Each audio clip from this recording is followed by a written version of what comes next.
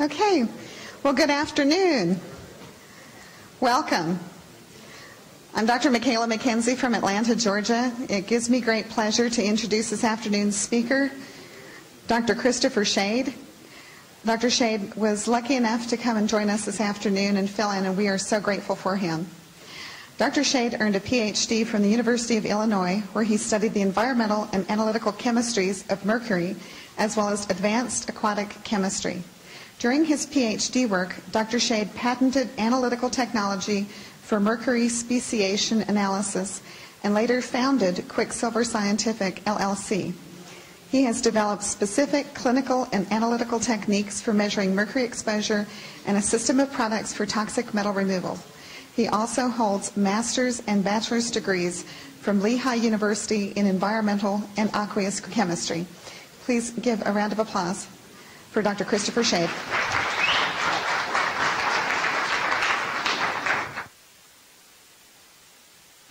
Are we on? We are on. All right, I'm your substitute teacher today. That's not on? I don't know. It's playing up here. Work some magic, Dave. I don't know. It's on. All right. While Dave does that, I'll ramble a little bit. So they called me a couple of days ago and said, hey, can you come and fill in 2 different breakout sessions? And I'm always happy to come and talk, and I wasn't that far away. So I got up at 4:30 this morning, 4 a.m. this morning, and flew over here to talk to you guys, which I always love to do. And there we go. Well, sort of. I'll slide that thing a little. As long as you don't mind half the slides. You're half-assing it. Oh, yeah, it does look pretty funny up here, doesn't it? Once you exit out of it and start it again. Okay, so I'm going to cover 2 sessions today, roughly 2 hours, give or take. I guess they're 2 50-minute sessions. So I pulled these from some things that I've done before. The first one is going to be a bit of a rehash of what I talked about in Vancouver last year. And so we're going to talk about the glutathione system with a long name like this as central mediator in combined disease of toxicity, chronic infection, and inflammation. So we're going to talk about inflammation in the body and glutathione and how this whole system sort of falls apart. You get low glutathione, and that leads to having chronic infections and chronic inflammation and all of the sort of chronic trouble that we talk about it. I'm just going to try to frame it in a framework of the glutathione system. We all talk about glutathione, but we don't always talk about the glutathione system. So we'll talk about how things fall apart and how the detox system is supposed to work, how it's supposed to defend you against things like mercury. I mean, you all know the obvious, and the obvious is that some people are sick and some people are not sick. Some people are able to handle a large amount of a toxin like mercury and deal all right. They're a little batty, but they're all right. And other people are a mess. So we're just really, I mean, we've talked forever in vague terms about why we think this is. You're an excreter, you're not an excreter. We're going to try to put names to as much as we do know about it and realize that this is an evolving field and there's a lot of things coming to light. We like to talk about genes and genomic profiles, and Genova had a profile a couple of years ago, the detoxigenomic profile. And it was a good, 1% of the whole playing field of the genes involved in this. And we tend to get stuck on those. So just remember, this is all a work in progress. So first one, we're going to talk about all the basics of how the system's supposed to work, how it falls apart. In the second one, I think there's an hour in between, so maybe it's the third breakout session. I'll talk more about testing for mercury and the nuts and bolts of how you get the system's defense back up to protect yourself and detoxify mercury. So in part one, we'll talk about the detoxification system, what its architecture is in general, the disruption of the detoxification system, how that falls apart. Then we'll talk about really what the detox system is part of a larger system that I call the antioxidant detoxification protein repair system. So we can start to see this orchestration that's going on. And then we'll talk a little bit about what toxicity means and really what synergism of different toxins is. I mean, one of the hardest things is when you find somebody who's really sick, but they don't have a lot of mercury. How do you explain that? And I'm going to give you a little bit of a framework for understanding how mercury works transgenerationally to create weakness in the system, and how previous exposures could be your mom's exposures, could be exposures early on, could be exposures for you during dental school, can set up a long-term weakness in your system, which makes you susceptible to a lot of different toxins. So as I said, part 2 then we'll talk about testing and how to repair the glutathione system. You know, kind of a staple in all my presentations, it's almost like my hello slide is this slide here, and if you've ever seen me talk before, you'll see this come up first. And this is one basic first cut at looking at why there's such a difference in people's ability to deal with mercury. And what you'll see here, and you probably can't read this, this is from 1973. There was a poisoning episode in Iraq, and they got to track how this population that was exposed responded to mercury in terms of moving it out of the system. And this is the half-life in days versus the frequency of the population. And you see this half-life move from 40 days through you've got a couple of people, fast detoxifiers at 40 days. You've got the median running at a half-life around 60 days, and the slow ones around 100 days. And that's in the nice histogram. And then the nice histogram blows up when the blue-blooded Martians come in, and we look at them, and they're having a really hard time with mercury. Obviously, it's all Mars. It's all iron in Mars, not mercury. And this genetic subset here is running about 120 days. And it's a big genetic subset. I mean, it's amazing they didn't talk more about that. But it's about 12% of the population running as super slow detoxifiers. And we can guess that that's a genetic group there because it's so distinct. And so it's the slow and the super slow detoxifiers that we're seeing in practice that need amalgams taken out, that need some intervention to get them well.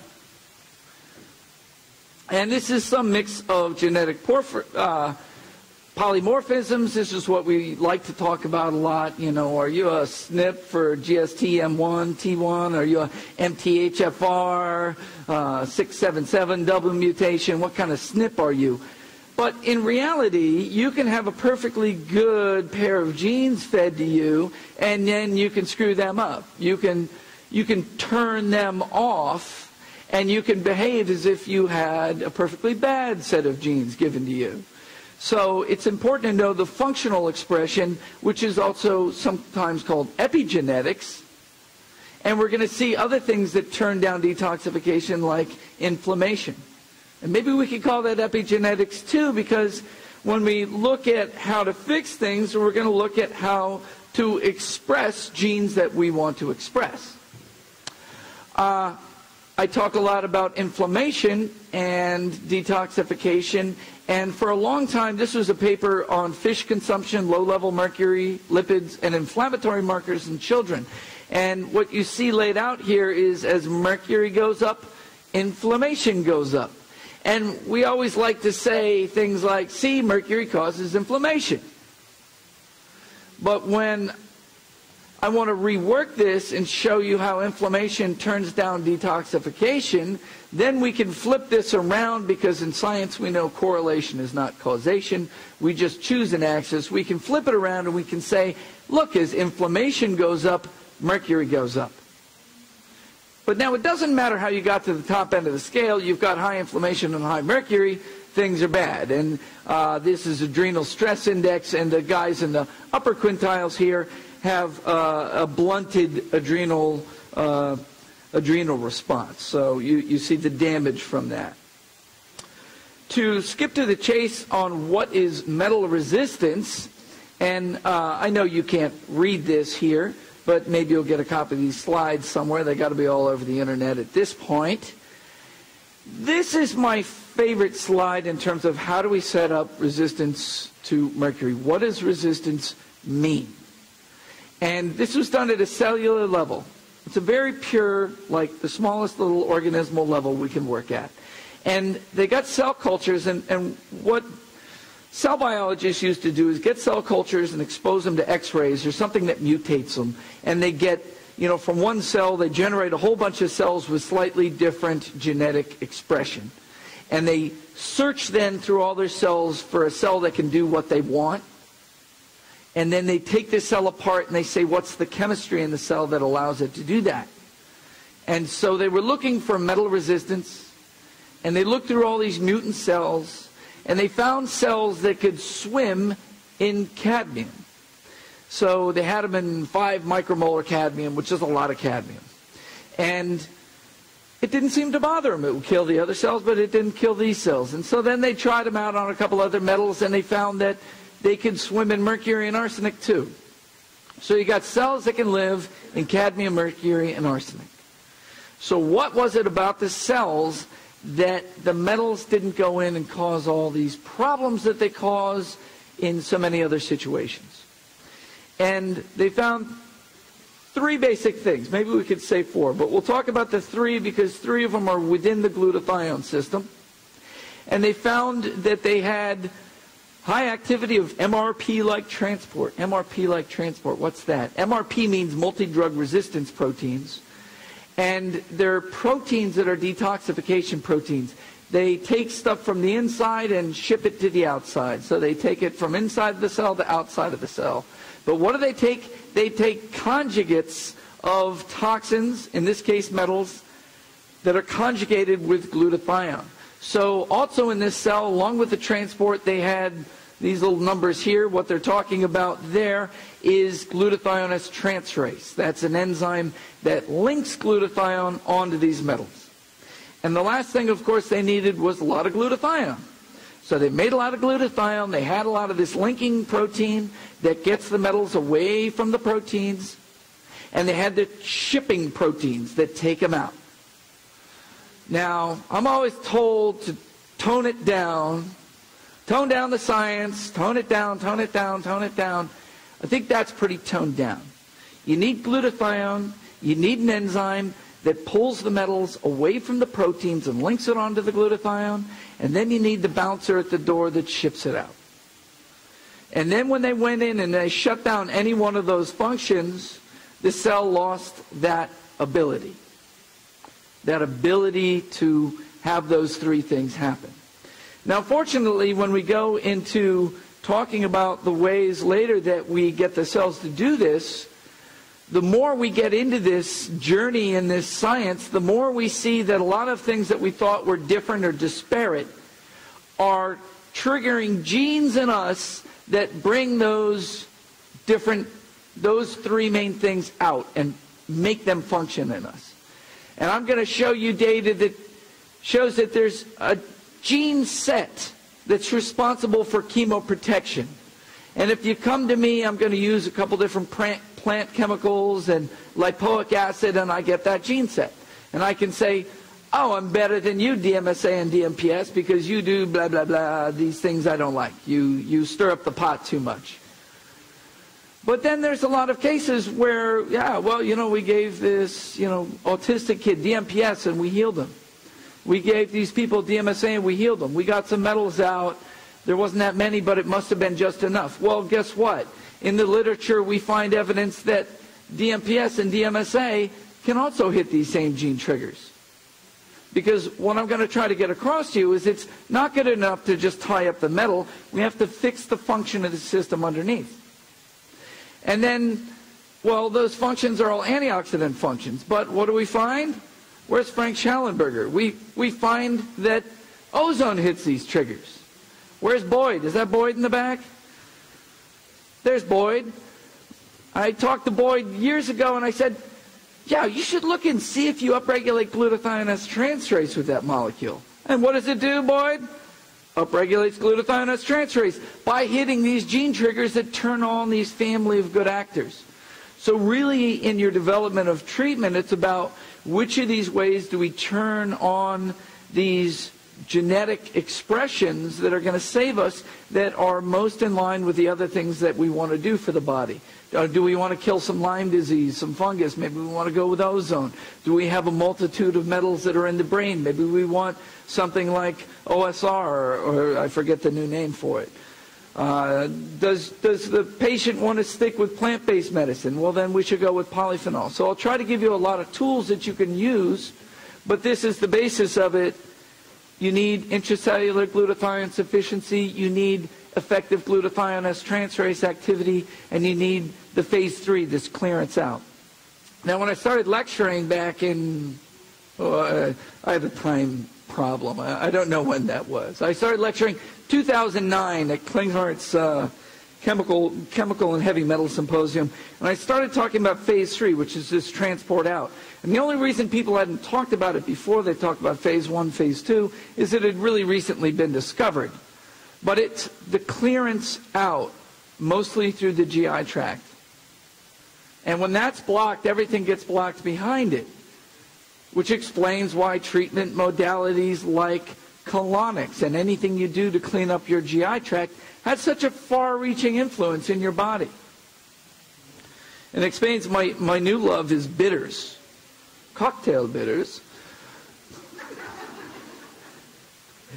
Cocktail bitters were all the rage around at the turn of the century. It was, the cure for what ails you.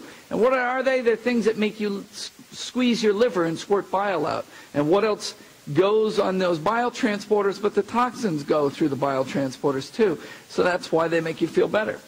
And I used to recommend drainage remedies, but a lot of drainage remedies really are bitters. And so these things that we can start to see the biochemical basis for a lot of our naturopathic treatments. So let's talk a little bit about detoxification phases. We've got phase 1, 2, and 3. Phase 1 and 2 were talked about for a long time. Phase 3 came along recently, but was the obvious conclusion to them. Phase 1 is called an activation. Phase 2, a conjugation. And phase 3 is that transport out. And phase 3 is most associated with the cytochrome P450. I remember, as integrative medical people, we love the latest and greatest. And when researchers were looking at cytochrome P450, that was, everything. Everything was cytochrome P450. Eventually that became a bad thing. And I'll tell you one of the reasons that this can be a problem. Phase 1 creates free radicals. It takes a chemical which isn't reactive enough to tack it onto glutathione or something like glutathione, turns it into a free radical so you can link it onto glutathione. So if you have that running, really fast, but you don't have that conjugation part, then you're creating free radicals that are causing damage inside you. So we say not needed for metals because metals are immediately reactive. They don't need this roughing up, is what Bob Walker calls it. But you're creating a free radical. And then in breast cancer, they've developed out very clearly a lot of the ways it happens through having overactive phase 1 creating estrogen free radicals, not being coupled to phase 2 to link it with something to take it out. So phase 2 is that linking. It's to make this thing water soluble and recognizable by the transport proteins.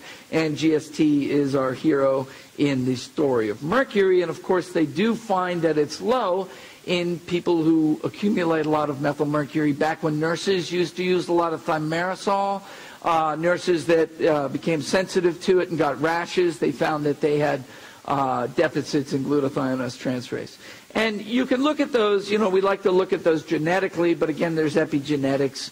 And as we move forward, when we find real nice testing panels, we're going to see that we're testing a lot of the crucial enzymes, as well as not just looking at the genetics, but looking at how the enzymes work, looking at how all the players are working. And, we're just a little bit slow getting there to having a full panel. So I'll talk about later about what we do have.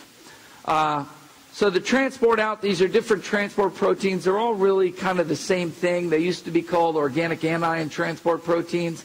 Eventually, the drug companies realized that some people detoxify chemotherapy too fast, and the chemotherapy doesn't work. So they went and researched them in and out, which was good that they researched them in and out. But they actually saw them as a nuisance, and they called them multi-drug resistance proteins. And they made drugs to stop them. Oh, well. least they researched them for us, because then we can do this we can put these kind of things together. So this is a real important thing. When we look at this structuring of phase 1, 2, 3, phase 1, there's a lot of different enzymes. Phase 2, there's a handful of different enzymes. And phase 3, there's only really one transporter out. So it funnels down. So if the transport isn't working, everything backs up behind it. This is why if the liver isn't moving, the bile isn't moving, the body is not doing good. So if we look at this schematically, here's the sort of engineer's diagram. Everything above my cursor there, or above my laser, is inside the cell. And inside the cell we have these reactions. Phase 1, the oxidative activation, moving things into phase 2 to link it together. And then phase 3. The MRP1 takes it from the cell to the blood. Then it moves from there and goes through the organic anion transport protein, another phase 3 transporter, and then through MRP2, through the bile duct and into the small intestine. Now, some of this also goes through the kidney. Now, in the kidney, this is not glomerular filtration. This happens, this is active transport into the proximal tubules after glomerular filtration. When we talk about testing, I'll show you where we see people who can't move mercury out into the urine. This is damage in the tubules, not the glomerulus. They may still have fine GFRs, but not be able to move metals. Sometimes they have damage on both. But the biggest path here overall is the liver path. And if we look at it more holistically, this is happening in the cell. We have reactions. We move out through the membrane. Now, I said to the blood before, but really it's through the extracellular matrix. And I could talk ad nauseum about the extracellular matrix. I have a T-shirt at home that says, "I love the extracellular matrix." And but that's all. Nutrients have to flow through the matrix, and all waste has to flow out of the matrix to get to the blood. And when people talk about things like acidification, they're not talking about the blood. Oh, I'm acid. They're talking about the lymphatics and the extracellular matrix. And there's this intricate network of antenna-like things in there that have these negative charges at the end of them that keep them soluble and open and have this hyper-structured world in which they move all these nutrients and waste. And when you acidify them, those little negative charges go away and they collapse on themselves, and you create a gel in here that you can't move through. So that's very important. And then again, from the blood, you get out to the liver or to the kidneys, to the small intestine. So in green is these phase 3 movements. So methylmercury specifically goes out, conjugated to glutathione, and then through the liver, through the bile, into the intestine. Now, unfortunately, when you first absorb methylmercury as fish, you're absorbing it as methylmercury cysteine. It's bound to cysteine residues in the protein. When you hydrolyze that, the methylmercury sticks with the cysteine, and it's a molecular mimic for methionine, the essential amino acid. So you have 95% uptake through the GI tract. You have movement across the blood-brain barrier, the placental barrier. You think you've got methionine. Now, you conjugate it to glutathione, and glutathione is 1/3 cysteine. And when it goes out here, you have transpeptidases that break it down, and you're left with methylmercury cysteine, which you reabsorb. So that's called enterohepatic circulation. You're just kind of doing this constantly. So when we talk about treatment, we talk about breaking enterohepatic circulation. What can we put through the GI tract that grabs the mercury before it gets reabsorbed? When we talk about inorganic mercury, there is what I call a 50-50 split between the kidneys and the GI tract. Now, I know there's a lot of different teaching out there about this and where it goes. A lot of people, especially in the IAOMT lineage, have taught 90% of all mercury goes to the GI tract. If we had time, I'd show you a lot of data that supports that at least 50% is going out through the kidneys. When we have problems in the tubules and the transport through the kidneys, it is exceptionally difficult to get the inorganic mercury down, no matter how fast we're pulling methyl mercury out through the liver. And at some point I'll track back to where I believe the problem in interpretation of where inorganic mercury goes between them was. But in my teaching, it's roughly 50-50. So now, how does that detox system get disrupted? So we talked about these phases going down to the GI tract. Now, when we inflame the GI tract, there is a feedback on that transport protein, and the activity of that transport protein turns way down.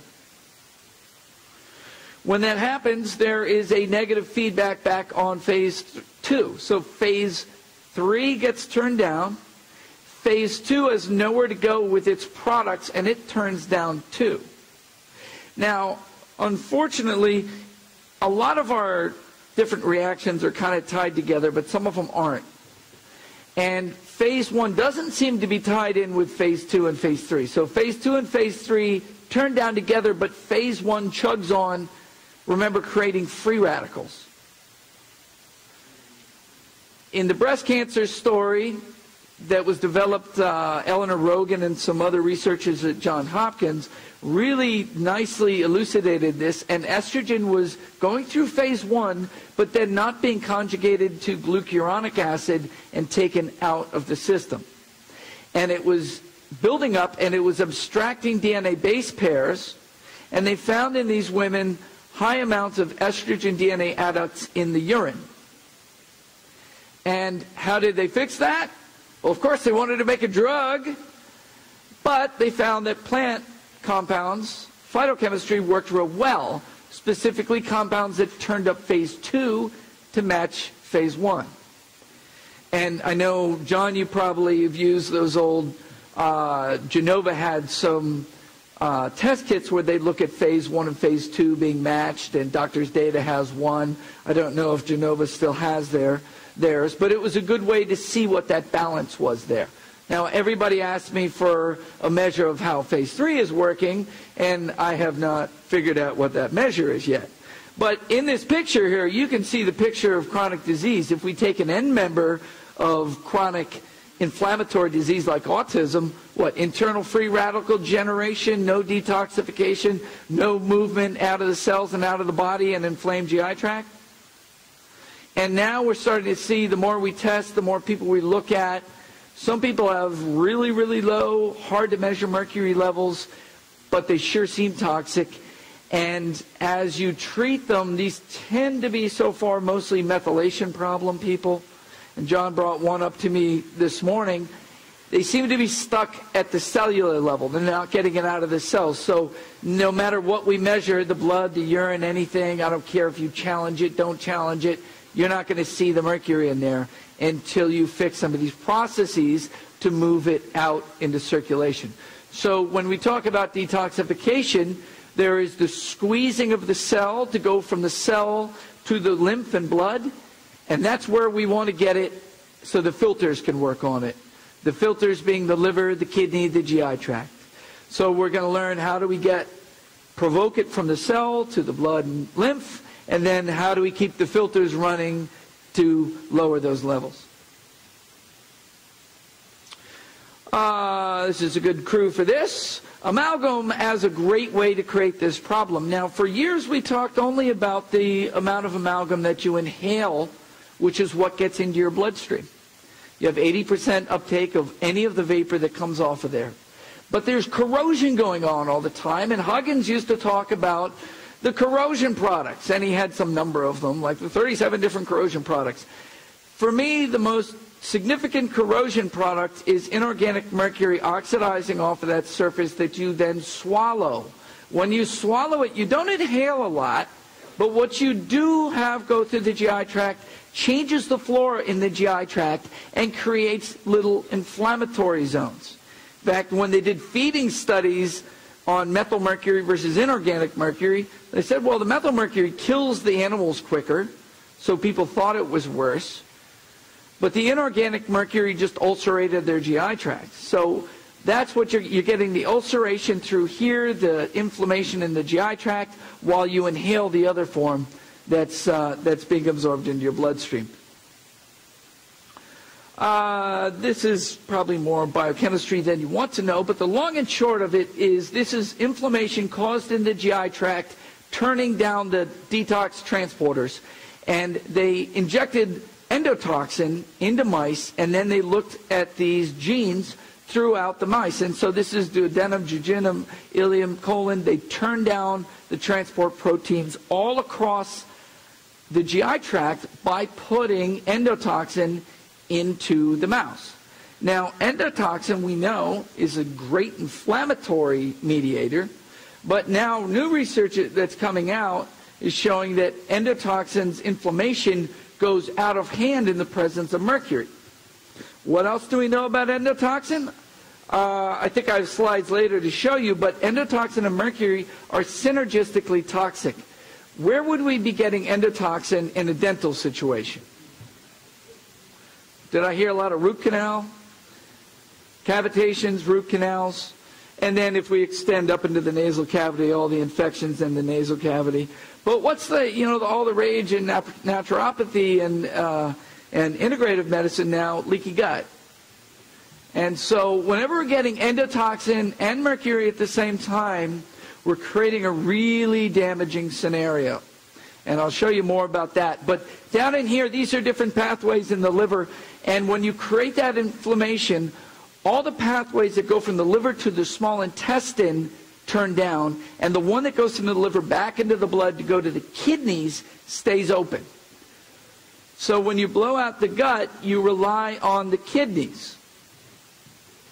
And so when we've created this problem here, we redirect to the kidneys, and then if we're especially redirecting the metals and the lipopolysaccharides, the endotoxin, then we burn out the ability of the kidney to keep filtering that. And now we've lost both of our filters, or all three: liver, GI, kidney. And now we've got everything stuck inside. And just so you know, the first part's the bad news. Part 2 will be better news. All right, let's skip through that. Let's go into the super system. Antioxidant detoxification, protein repair super system. Lots of enzymes in there. I don't want to get too functional medicine on you, but we talk about all these antioxidants that we love. Glutathione. Well, I talk about thyroidoxin. Not many people do. Lipoic acid, vitamin C, vitamin E, CoQ10. None of these do anything in your body unless these enzymes on the outside drive them into their functions. So glutathione is our hero here. It's glutamate, glycine, and cysteine. It's got that sulfhydryl group, sulfur and a proton there. And the proton goes away and the metal comes in. That's how that works there.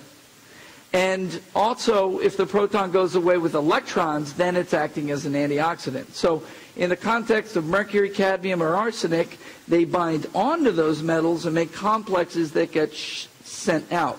Now, it's important that we think, when we're talking about glutathione, about the glutathione system, which, just to give you a list, is synthetases, transpeptidases, transferases, peroxidases, reductases, redoxins, and glutathionylation, which is putting glutathione onto things to signal different events to happen. So glutathione is not just a single antioxidant. Glutathione is a system that does a lot of different work. And while we're talking about antioxidants, let's just hit this basic. We have exogenous and endogenous antioxidants. And exogenous are things we're taking in either by way of diet or supplementation. Endogenous are things that we make on the inside. Of those two, which do you think is more potent? The stuff from the food or the stuff we make in our cells? Oh, well, that was easy. The stuff we make in the cells is far more potent. And the machine that drives it all into action are these different enzymes. Now, plant compounds, plant-based antioxidants, I'm going to posit to you here, aren't really even antioxidants. They don't do jack in terms of antioxidant activity in your blood. What is it they do? they stimulate this system here. This is leading me to show you that plant-based antioxidants do the same things that ozonides do and ozone does. So, those enzymes, you've got antioxidant enzymes. Say we're talking about glutathione, and we've got lipid peroxidation. We've got glutathione peroxidase to use the glutathione to quench the peroxidase. Then you've got oxidized glutathione. You've got to bring it back into the reduced pool. We have far more reduced stuff than oxidized stuff, and when that balance tips, we have problems. So the reductases bring it back into the reduced pool. Thyroidoxin and glutaredoxin are phenomenally interesting systems that have this whole control on turning on and off the function of proteins. Many proteins are turned off when there's strong free radical pressure around, and turned back on when the pressure goes away. But if the pressure doesn't go away right, and then here's what I just said. So glutaredoxin covers thiol sites during oxidative stress situations to protect them, and this shuts off temporarily the function, and then they can take the glutathione back off and make it an active protein again. But if the redox potential in the cell is not restored, if you don't bring that highly reduced situation back in, the proteins don't go back on, so there can be very, very long-lasting effects. Thyroidoxin, we're going to skip that. That's going to be a little bit too much. But the mitochondria now, this goes back to our metal story. So the mitochondria have all these super enzymes to make all this stuff happen, but you make different enzymes in the mitochondria than you make in the cytosol. That's because mitochondria is a special place. So it's burning up all this fuel, and there's a lot of reactive oxygen species around. And it's actually more reduced in there than it is in the cytosol around it, but there's more explosions of reactive oxygen species. So they make the enzymes there able to tolerate the reactive oxygen species, but there is a trade-off. And the trade-off is that they become more susceptible to oxidation by mercury, cadmium, and arsenic. That's why one of the biggest hallmarks of heavy metal toxicity is fatigue, or in a larger sense, mitochondrial dysfunction. So mitochondrial dysfunction is a mitochondria that usually would take nutrients and oxygen into the electron transport chain to burn up fats and create lots of ATP and a little bit of reactive oxygen species. But a damaged mitochondria creates very little ATP and a lot of free radicals, because the electron transport chain has been decoupled. Metals are really good at that. We won't go through this too much, but this was data on autism, again, an end member of this biochemical problem. And they found glutathione deficits in them, but the deficits were exaggerated in the mitochondria. And then we get to the last part of our system, and that's detoxification, and that's the phase 2 and phase 3. And you'll find most of the great research on this in cancer journals. And they would state very openly that the purpose of this system was the removal of the free radical generating offender from the cell before it could create mutations. So how does the system break down? You can have deficiency of glutathione or the phase 2 enzymes. These could be genetic or environmental, or maybe we could say genetic or epigenetic. Or we could have a breakdown of phase 3. And remember, phase 3, everything's funneling down into phase 3. So when phase 3's stuck, everything's stuck. And in fact, age is one of our breakdowns, as we all know here. And I know you can't read any of this here, but this is young and old rats. And as these rats age, this was all of a sudden people started doing more papers like this, where they would take a young rat population or an old rat population, because before that, you take all these newborn rats that are totally perfect, it's hard to really damage them. And so if you're trying to do toxicology studies, you don't get a good feel for what a real toxic dose of stuff is.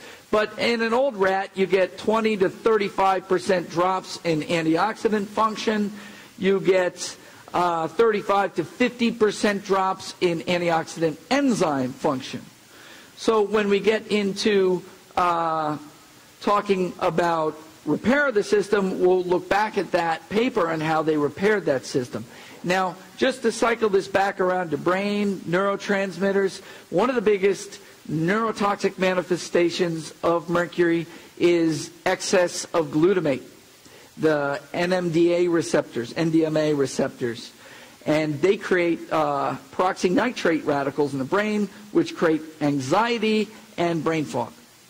And this is middle-aged and old neurons. Here, going down is good. This is more and more reduced. So the neurons get more oxidized with time. Now, the other graph, they flipped it around. So more reduced is on the top. This is embryonic, middle-aged, and old. And you see these are becoming more oxidized. But if they put a little bit of glutamate in, it oxidizes much, much faster. So getting into the glutamate excess phase puts you into neuroinflammation, which rapidly eats up the brain. So this will be more part of the part 2, how we fix things, and this is a gene trigger to turn on the chemoprotective genes I talked about in the beginning. And what does this? Well, phytochemicals is what I always used to talk about. The polyphenolic antioxidants. Green tea extract, pomegranate extract, and then the literature chugs on and chugs on and chugs on, and then all of a sudden this paper shows up and they say, oh yeah, when the polyphenols get the NRF2 to release into the nucleus and turn on all the good genes, it's actually a free radical reaction. It's actually a pro-oxidant reaction that happens there, not an antioxidant reaction. In fact, this mechanism is there to protect against overt oxidative stress.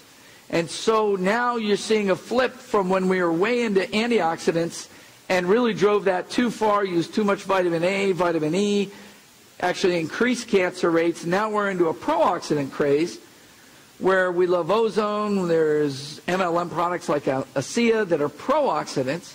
People even sell bleach these days as a supplement. And that's because these pro-oxidants hit this switch and turns on all this good stuff. And then I find even more data showing DMPS and DMSA do it. I look at Boyd's data. I know that the same switch is getting hit by OSR. And as we go in, I spend a lot of time with the autism community. These are all just different free radicals and reactive oxygen, nitrogen, and sulfur species that are in the body, and having the right association of them is what's going to keep us healthy. All right, so I'm going to show you, we got 5 more minutes, and I got about 2 hours of stuff to cover, so I'm going to speed up. All right, targets of mercury, we all know, brain, kidney, liver, heart, all the glandular system. Here's a big problem, transgenerational dysfunction. And this is what I talked about a lot in Vancouver. I opened up with saying, oh my God, I'm so tired of talking about mercury. Boyd agreed with me. Because a lot of the times when people come to you and they're feeling toxic and they want to know, where's my mercury, you know, I must have a lot of mercury. Sometimes they're not even exposed to too much mercury. But previous exposures are causing transgenerational dysfunction. I did a study on, I helped some people do a study on frogs where they found that first generation of frogs exposed to mercury didn't really have an effect. But then if they took the second generation and exposed them to the same dose of mercury, half of them died. You'd think this would have made some news. I mean, it was done by really good researchers, and the guys were like, oh, wow, isn't that cool? But that really says a lot for a population that's in their 3rd generation of having 3/4 of the population with amalgams. If each generation is getting successively weaker against what's going on. All right, so we're going to skip that and go right into this. This is a little bit more of the same thing. So antioxidant system breakdown in the brain of this fish as an effect of mercury exposure. You expose the eggs to mercury, And then when the eggs grow up, no more mercury, but the glutathione system is weak for the rest of the fish's life. The rest of the fish's life. Not like the first 2 months and then it repairs. The rest of its life. And so they looked at it, they say, well, it doesn't appear to be damaged, but tell me, what's the consequence to that fish when he swims downstream and there's real high cadmium levels? So he got exposed to mercury as an egg. Now he's got a weakness against all toxins, and he swims into the next pool of toxins, and he takes that one, and then the next pool, and he takes that one, and that one, and that one, and that one. And then the soup of toxins become far more damaging to him. This was on mice, and it was prenatal methylmercury exposure. They had the mother and then the pups exposed to mercury. No, the mother exposed to mercury while she was pregnant. Then they took away the mercury. After a couple of weeks, there's no difference in whole body mercury between the exposed and the unexposed pups. But the glutathione system in the previously exposed pups did not develop correctly, and they were left at a deficit for the rest of their lives.